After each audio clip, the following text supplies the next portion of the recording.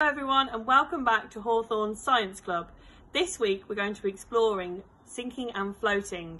So today we've got a spoon, a peg, a stone, a cork, a duck and a key from our garage. I want you to have a think about what the word sinking means and what objects you think are going to sink, and what floating means and what objects you think are going to float. So we're going to start with our spoon. So our spoon has sunk to the bottom. Our peg is floating. Our stone has sunk.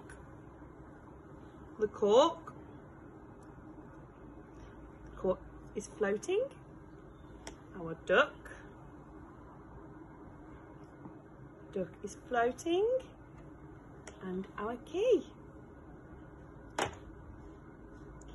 want you to have a think about why the objects that are floating are different to the objects that have sunk to the bottom. So we're going to hold up our rubber duck and our key, and we're going to hold them in our hands, and the one that has sunk to the bottom is very heavy, and our rubber duck is very light. It's full of air, and that's what's helped it to float.